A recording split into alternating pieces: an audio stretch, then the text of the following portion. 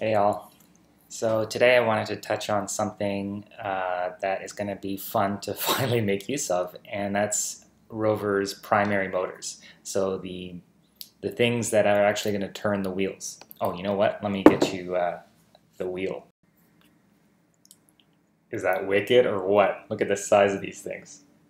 Size of my head, which was kind of the point. I think they're awesome. Eventually, I'll put some detail on them to really kind of spice them up. But there's a whole story about these, and I'll talk about them. I don't know, maybe in another episode, but these are kind of customized for ROVer's needs from RC tires. But RC tires, these come basically kind of squishy, empty, or not empty, but they come with foam inserts that are much too soft for ROVer's needs. So if you were to press on them, they'd actually collapse. And for ROVer's purposes, we want these firm, so I had to customize them. So maybe I'll cover that in another episode. But basically, these are the primary motors. These are the wheels. This is how they're going to connect.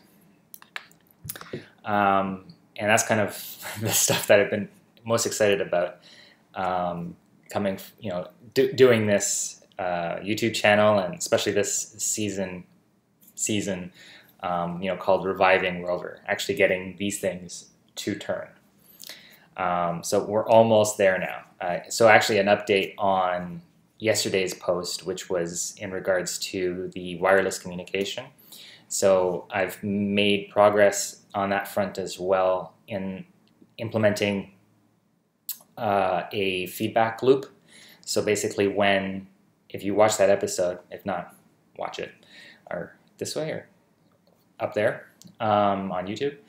But basically so that when a command gets sent from ROVer's Android tablet brain over to the Arduinos, we want the Arduinos to report back that, yes, we've received that command, we're ready for the next command. And not for that basically to loop endlessly and keep repeating that same command over and over again, obviously. So that's in place now, and we're closer than ever really to getting these mounted. Before we can mount these, we have to mount these. And before I actually mount these, I wanted to talk a little bit about kind of how these were chosen. So if you've ever done a project like this, or even thought about doing a project like this, one of the very first things you're going to tackle is the decision around motors. And a lot of your other decisions are going to be based off of what you choose on this particular front. So there's an enormous amount of choice out there. Big ones, small ones, brushless DC motors, brushed DC motors, which is what these are. And then within each camp, you're going to have different voltages and stall currents and all that stuff. And it gets really a bit overwhelming, especially if you were like me when you were originally picking them. When I was originally picking them, it's really overwhelming to try to understand all the new concepts, the jargon, and how to ultimately make the right choice. Once you make that choice, that then impacts what you're going to choose for motor controllers, and that then dictates how much power you need. So your batteries, you remember these are ROVer's batteries. We'll talk about those in a separate episode because that's a whole story as well. But yeah, so in regards to motors, so they're kind of the two biggest camps, the way I can define them, are the brushed and brushless DC motors. And the brushless are the ones that you're going to find in kind of RC cars and that sort of thing. They're like high RPM, high revolutions per minute, high power draw. They don't need to last very long. You know, if you get to play with it for 10 minutes, 20 minutes, you know, the drones that are popular right now with DJI and now GoPro with its Mavic, or Karma, I should say.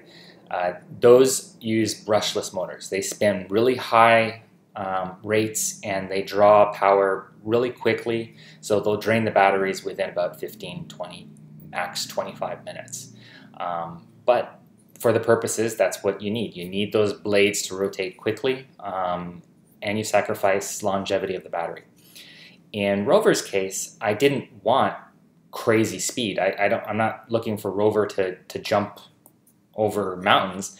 I want him to be able to move around and ideally to be able to last the day or even longer. You might have heard me mention that he's going to be solar powered, so that was another reason why I chose those particular batteries, which we'll talk about in another episode. But it all kind of interconnected, because how you choose your motors then dictates everything else, like I said. So voltages. So these happen to be 24 volt motors, which was my original plan for ROVer, to run him at 24 volts. I've since changed my mind and I'm going to run him at 12 volts. Now, the great thing about motors like these is you're not going to damage them if you run them at lower voltage. So these are 24 volt motors, but if you run them at 12 volts, basically they just run at half the speed. You could get into problems if you were to run them at max, max 12 volts for a long time. You might get heat problems, but that's never going to be the case for ROVer anyway. It's not like he's going to be sprinting down the street. He's really going to be kind of moving in short bursts, where these turn for a few seconds at a time, maybe a minute at most, and then they stop. So there's never really going to be heat buildup, which again, these are all things that you need to think about. But that was what ultimately pushed me towards brushed DC motors and kind of higher voltage DC motors, brushed DC motors, so that I could get the amperage down. So the amperage is basically how quickly you suck power out of your batteries. And like I said, I wanted it to be a trickle. I don't need high power. I just want something that's going to be able to get ROVer moving around and keep his batteries lasting for as long as possible. So these have at 24 volts, they have a stall current of only 2 amps. At 12 volts, which is what I'm going to be using, they have a stall current of 4 amps, which is also the max output of the batteries. See how it works together? So basically at maximum pull, the batteries will still be able to kind of give the motors what they need. Although you don't really want to be at stall for any longer than a few moments. And in ROVer's case, he probably won't ever be in that situation, but I'll also include some scripting, some code, some logic to prevent him from getting to that point, and if he does get to that point, to get him out of it and kind of cut the power. If you have questions about that, just hit me up for that stuff specifically. But you can see how it all kind of interconnects. The motors are big, and they're not cheap. These particular motors run, I think, somewhere around, I'm going to include a link down below for an example of where you can buy motors like this. And new, I didn't buy these new. New, they cost, I think, about $300 US a piece, which is a bit crazy. Good motors aren't cheap, no matter what, but I think I picked up 6 of these for about $100 on eBay. I've actually been looking for additional motors just in case on eBay, and I haven't come across another set like this in a long time. So kind of when you see a good deal, go for it.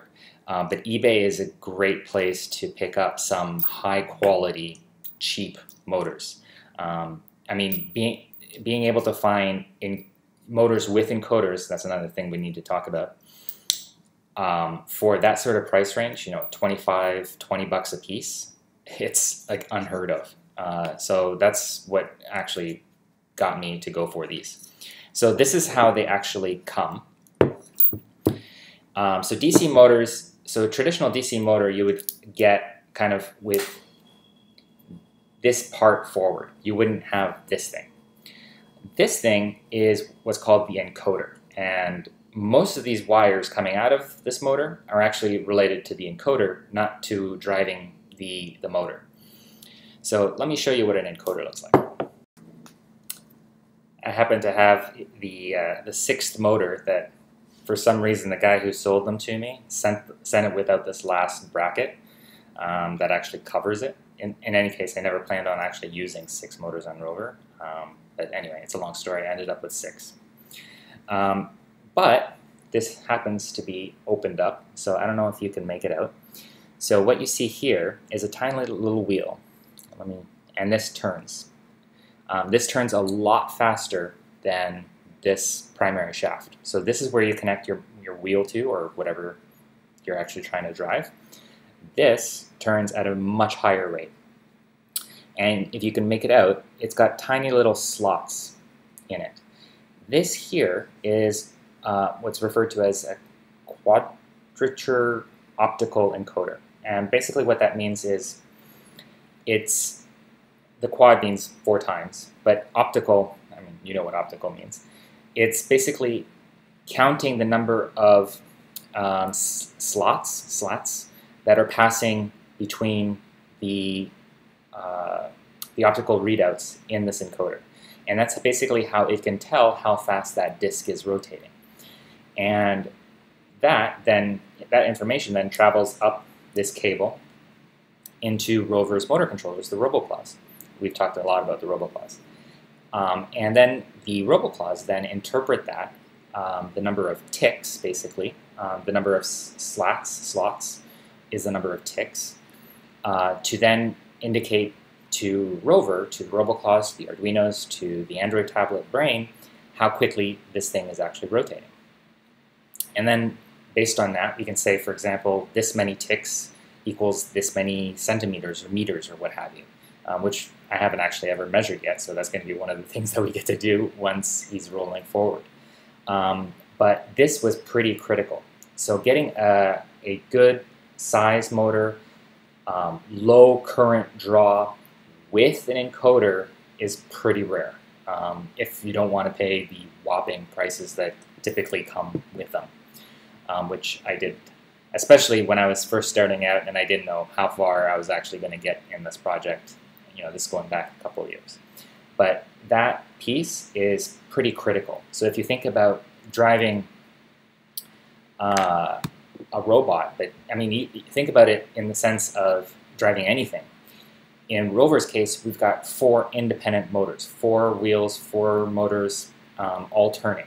We need them in sync. If you, for example, didn't know exactly how quickly each motor was turning, and you just asked the 4 motors to turn for, 2 seconds, if one motor happens to be a little bit faster, a little bit more well lubricated than the other motors, ROVer's not going to drive in a straight line. And then you're going to appreciate that then has implications for everything else. If we're happening to try to navigate something or measure the distance to something or what have you with his range sensors.